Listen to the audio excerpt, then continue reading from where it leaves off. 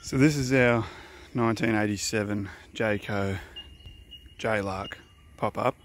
It recently broke a cable, and it was not on this side, on that side, and then it snapped another one. So it's pretty hard to find information on how to fix them, but it's pretty easy to fix altogether.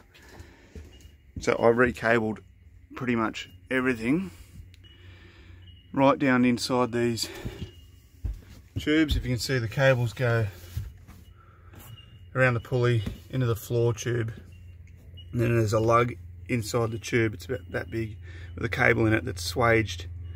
Now it's the lug which then pushes the rod out, pushes up the sidewalls, whatever you want to call them. So anyway,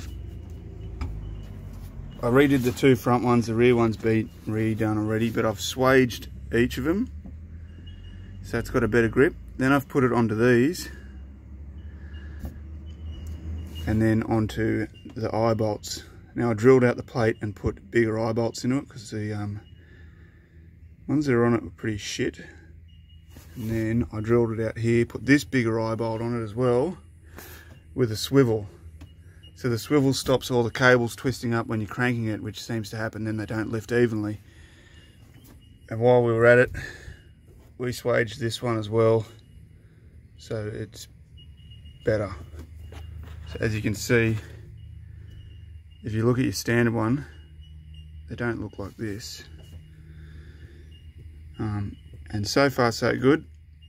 It's holding up, the roof's up, and the cables are thicker grade. That's probably the standard one. There's one left, the other three have been redone. It's not that hard to do, basic mechanics. I'm a butcher, not a mechanic, but it can be done, and it's better than paying the $2,000 that they want to charge you in the caravan places to do.